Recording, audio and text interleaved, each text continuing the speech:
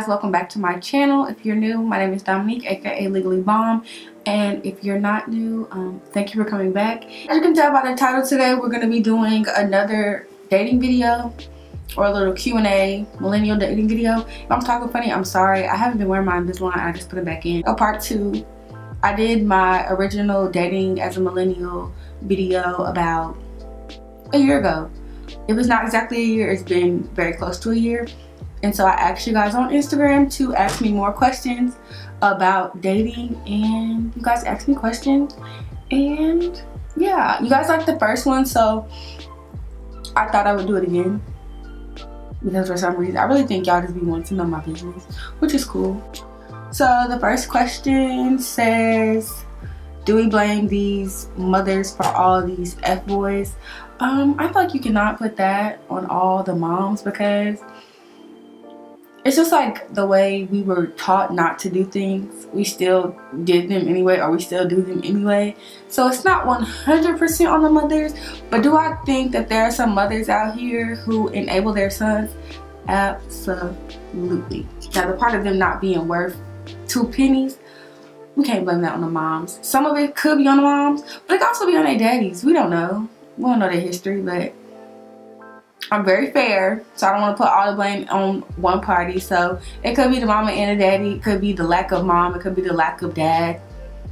We don't know, but do parents play a role in how their kids come out? Absolutely. But they're not 100% to blame, because at some point in time, you got to be responsible for self. The next one says, why do you think commitment is hard for our generation specifically? I think right now our generation is just in a time where we're just like moving and shaking. I know for me personally, it's hard for me because commitment requires responsibility and being responsible for somebody else, and I don't always know if that's something that I want to do. Especially as we try to, like, we're nearing our 30s, which means we're all trying to settle down and figure things out. So me committing myself to another person is not always the top priority for me. But I also feel like once that person comes along, it won't really be a problem to commit yourself. Like, they'll make things easier than harder. Like, I feel as though I'll know the person I'm supposed to be with, the person I'm supposed to be dating is the right person, because I don't mind being by myself. I don't mind being single. I don't mind spending time with myself. So in order for me to date you and want to be with you, you have to feel better than me being by myself. And that's very hard, because I have no problem being by myself. I'm an only child.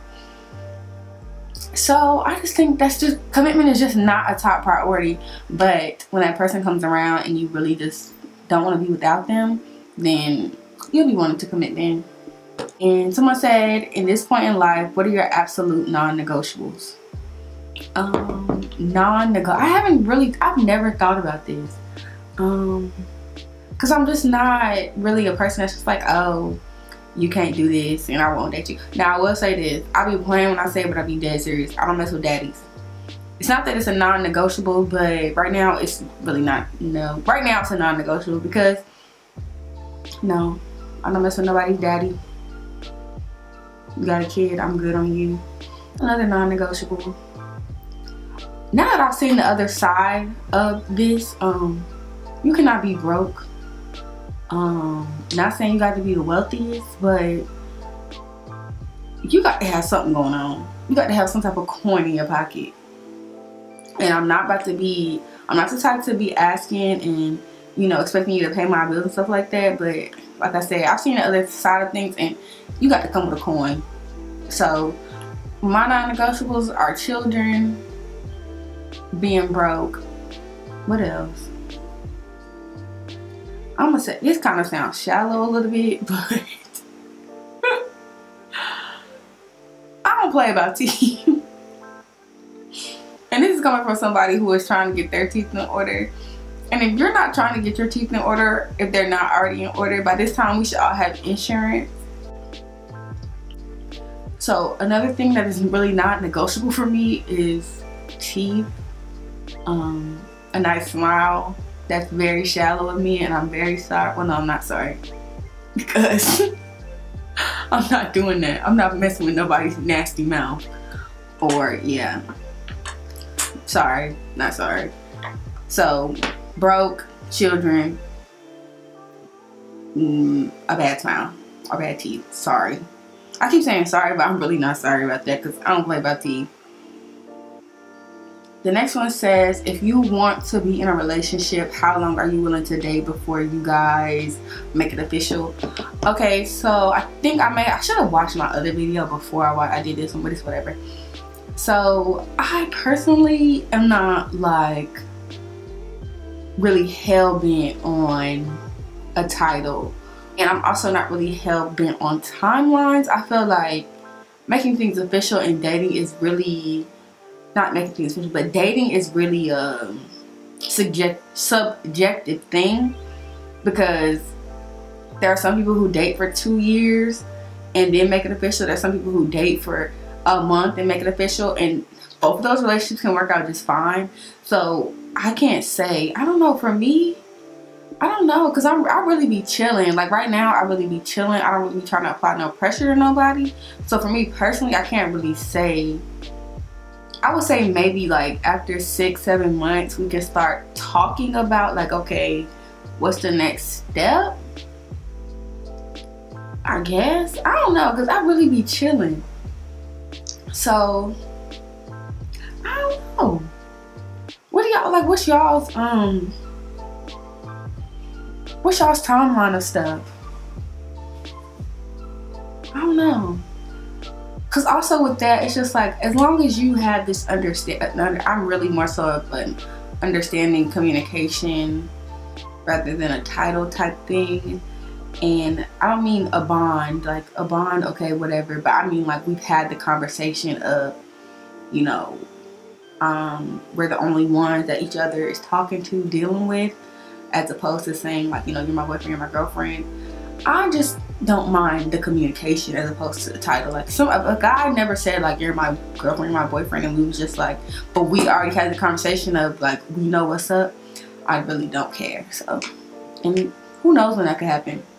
I would just say maybe like 6 to 7 months, or whatever you feel like you're ready to be official, and then that you don't want to waste your time anymore. So whatever works for you. I don't know. This is a good one. Somebody said things you've learned about yourself through dating. I'm gonna save that one till the last so I can just give my little 1 year update, my little spill of me dating in the past year. Somebody said talk about smashing on the first night. Again, that's something that's subjective. I don't have judgment for anybody who decides to do that on the first night, or somebody who decides to wait 2 years. I just feel like it's really all about what you feel like. I feel like at this age, we kind of all have a spirit of discernment, and we know what's right and we know what's wrong. We know what feels good to us and what doesn't. And even though sometimes we still try to ignore, what's the word? I don't want to say signs, but I guess you could say like, we try to ignore signs of what does feel good. I mean, what doesn't feel good and what doesn't look good, and try to make it feel good. Yeah. What was I saying? Oh, we talking about have sex on the first night. Yeah, I think that's up to you. Like, do what do you feel is the correct thing? Not for me per se, but if it's for you, do you. That's what you do. But that's not really my thing. But nobody's right or wrong here. Like I said, we all have a spirit of discernment by this age, and if it feels like that's what you're supposed to do, then you do what you got to do. And this person said, how important is financial security in dating? Before, it wasn't really something that I thought about, like I mentioned before, but now that I've encountered guys who are more financially secure, kind of inched its way up. Like I said, being broke is like a non-negotiable now. So it's kind of inched its way up on my level of importance. I think because before I was really but I was thinking about dating in college, and we didn't really have that much money in college. So now we're all like adults and in the working field. Well, I hope you dating adults, but that's another story for another day. But the guys that I like, or that I would like to date, are working now. So it's really no reason why you shouldn't have your finances in order. But I'm not here to, like, there's like, I don't know, because I'm understanding of like people trying to get their lives in order, but I also feel like a guy told me, he was like, if you can't financially take care of a woman or do what needs to be done to support a woman, you shouldn't be dating. So that's how important it is to me. Like, if you're dating me, that means like you got me if I need you to have me. It's not like we gonna have on everything. Like, no, I'm not doing that no more. I'm not saying we gonna like I'm gonna run it up on your tab, because that's not what I do, but no, we're not going Dutch on everything no more. So it's important, but it's not like the most important thing. I really more so care about how you treat me, how you act, more than I do. Like, financial security is on my list of things that I look at, but it's not the highest priority. Does that make sense? And then the last one, what do you consider unconditional love? I don't know. I don't know.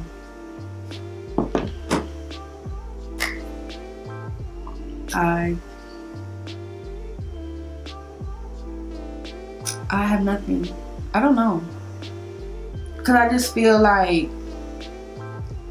I don't know, is it possible to experience love without conditions? And I say that because I feel like we all have these things that we require and that we need when it comes to love and relationships. And when those things aren't being fulfilled, why would you be there? So is that not a condition?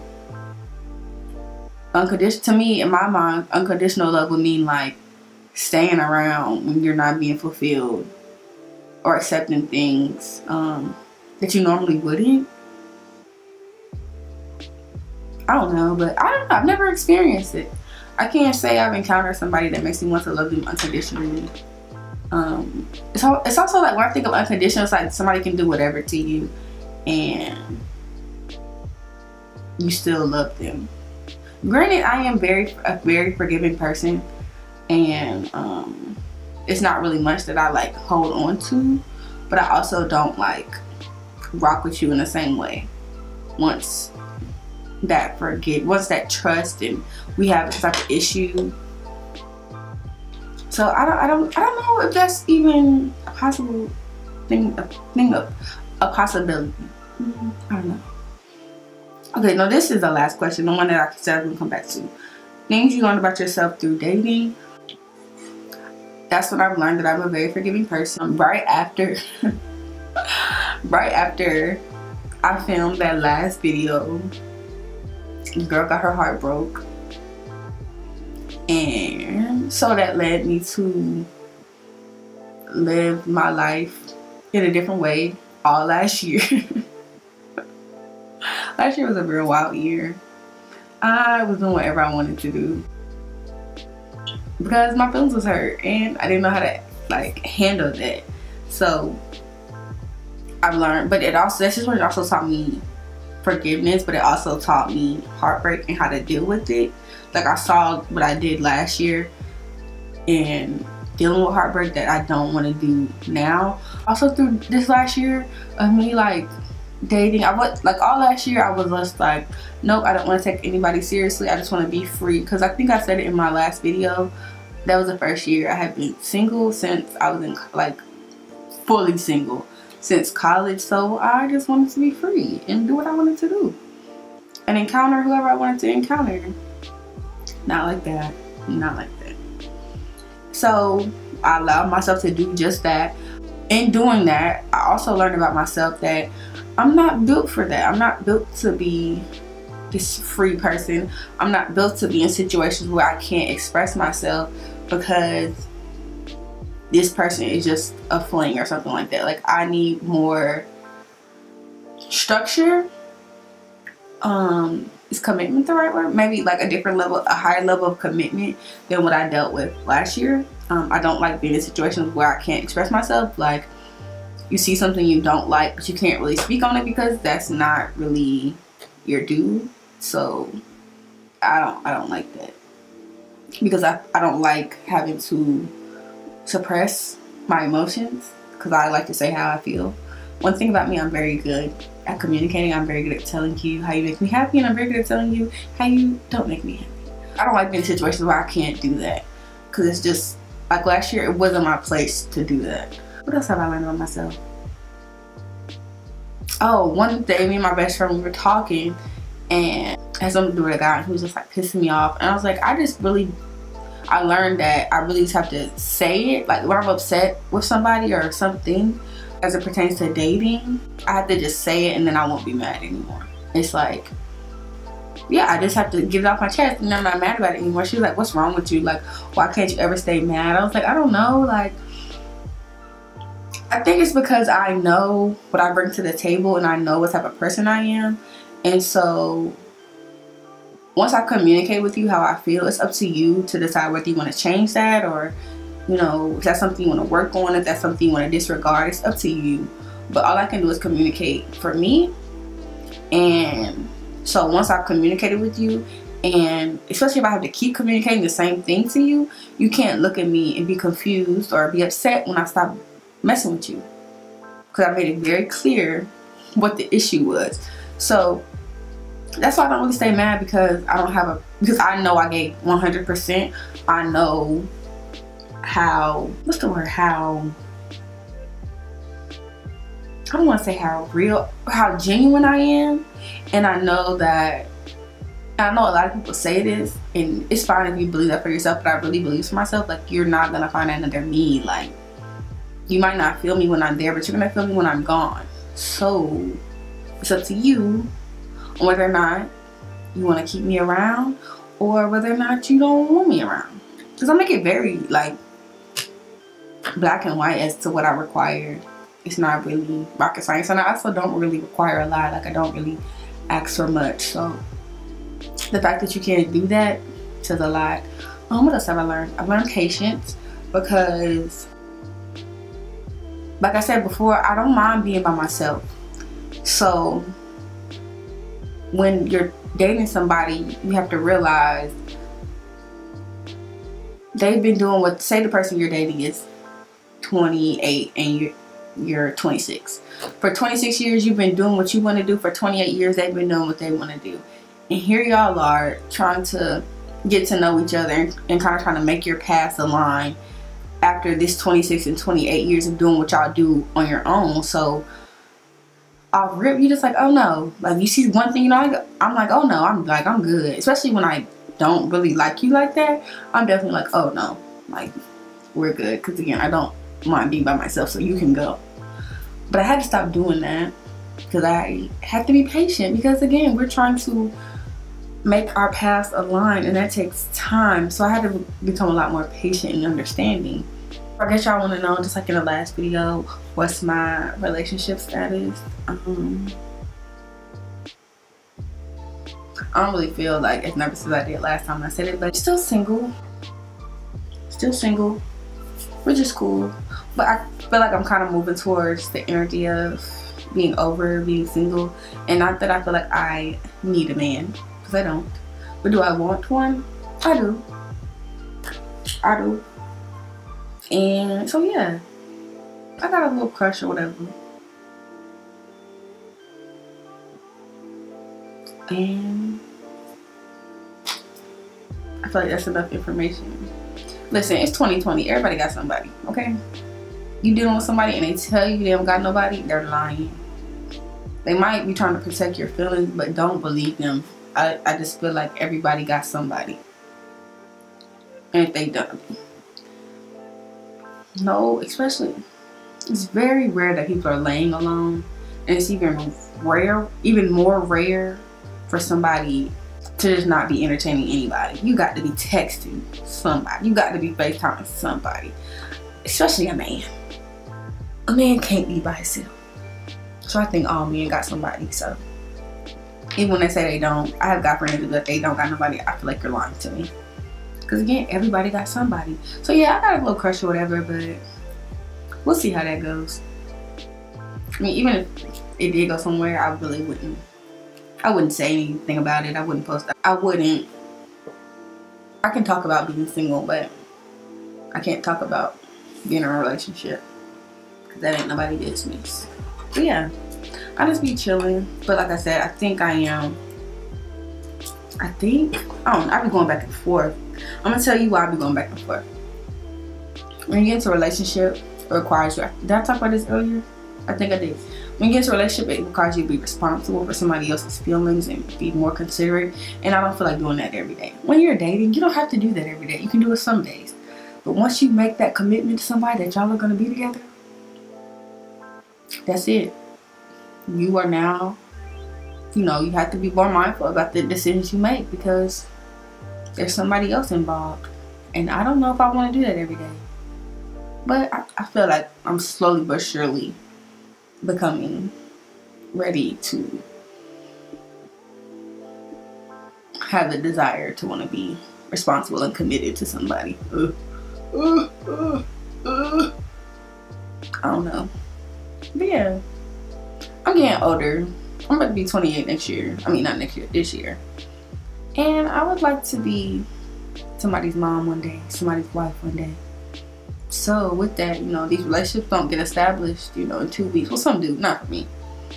So I had to become more open. My cousin, I had a conversation with my guy cousin. He told me, he was like, you know, you have to become more open to dating. And he was correct. Because these relationships don't happen overnight in my world.